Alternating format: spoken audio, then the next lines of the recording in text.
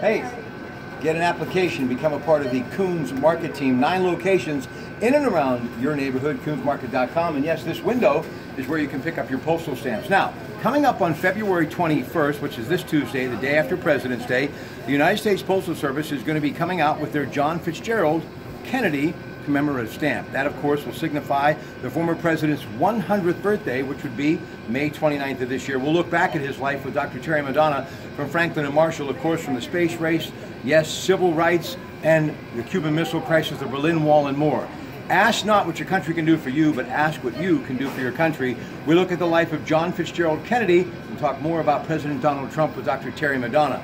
Also, we start off with Zachariah Brown, Law for the Elderly, PittsburghElderLaw.com, and then Community Elf, what they're doing for companies as far as social media and helping them get on the launching pad and into the galaxy. It is Rob Pratte, Tuesday night at 7 on News Radio 1020 KDK.